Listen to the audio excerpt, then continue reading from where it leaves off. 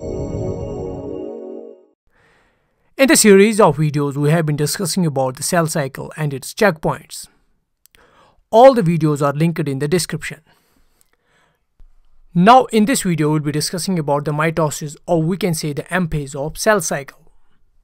It's a part of cell cycle in which replicated chromosomes are separated into two daughter cells. In simple words, the division of mother cell into two daughter cells. If we look at the phases from starting, first of all we have the G1 phase that proceeds into S-phase, that's the synthesis phase. Then we have the G2 phase. All the three phases, that's the G1 phase, S-phase and G2 phase, constitutes as the interphase. And from G2 phase, the cell jumps into anaphase, which we are discussing here. So from interphase, the cell gets into anaphase. And first phase of mitosis is the prophase, followed by metaphase. But remember, in between prophase and metaphase, we have a prometaphase, if we get into more details. Now getting back to the metaphase.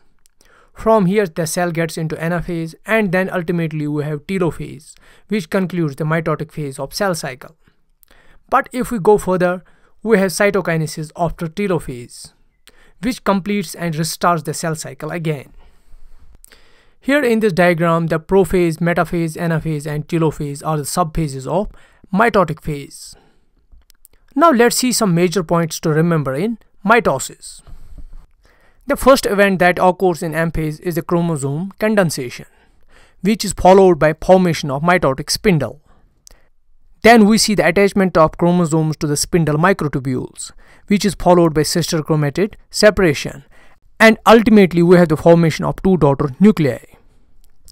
Let's see all the events in detail in their respective phases. First we have the prophase, in which the chromosomes condense and become visible. The nuclear envelope breaks down and the spindle fibers emerge from the centromere. But one thing to remember here is that at the end of interphase, we get two identical copies of each chromosomes, referred as sister chromatids. If we take the example of humans, we have 46 number of chromosomes at the end of interphase with 92 chromatids. Remember, it is the 46 number of chromosomes but with 92 number of chromatids. Here in the diagram, we have a cell in which the chromosomes have condensed and the spindle fibers have started to emerge from the centromeres. Next is the metaphase, where we have thick coiled chromosomes each with two sister chromatids, and mitotic spindle have completely developed, and finally the chromosomes line up at the metaphase palate. Here we see in this diagram how chromosomes are aligned at the center of cell, what we call as metaphase palate. Then we have third phase of mitosis, which is the anaphase, where first of all cohesive proteins that bind sister chromatids breaks down, with which sister chromatids are pulled towards opposite poles as shown in the diagram. Here in this diagram, we can see the sister chromatids have separated and are going in the opposite direction towards the poles. And do remember, attachment of microtubules to the chromosomes is mediated by kinetochore proteins.